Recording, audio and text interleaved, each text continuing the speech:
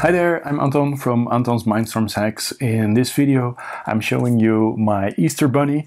It's almost Easter and so I figured I'd make a bunny. I built it...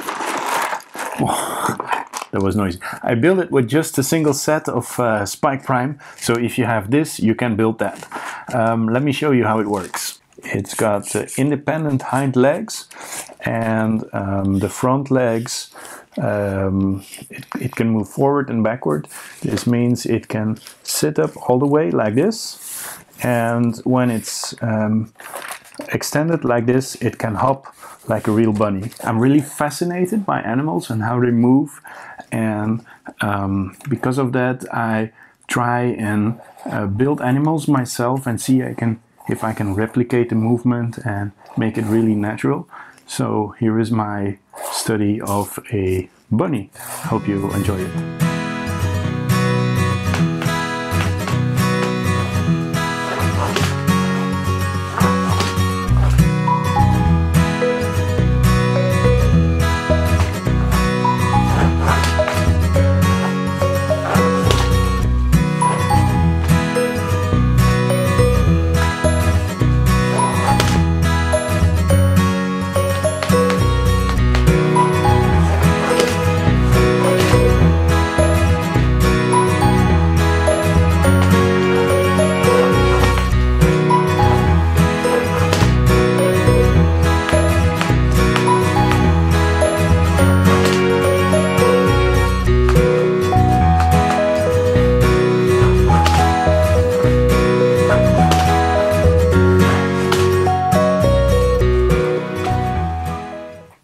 So for me this model was a lot of fun to build.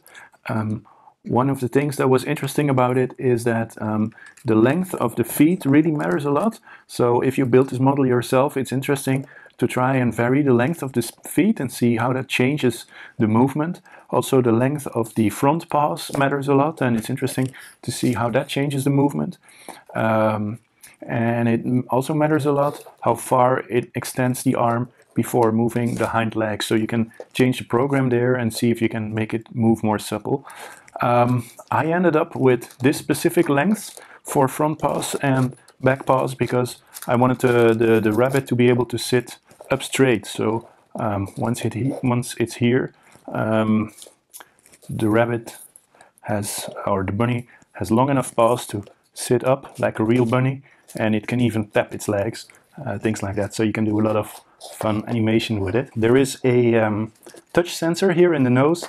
I did not use it in my program, but maybe you can think of a fun use for it. I just thought the touch sensor really looked like a rabbit's nose, so that's why I used it there in that spot.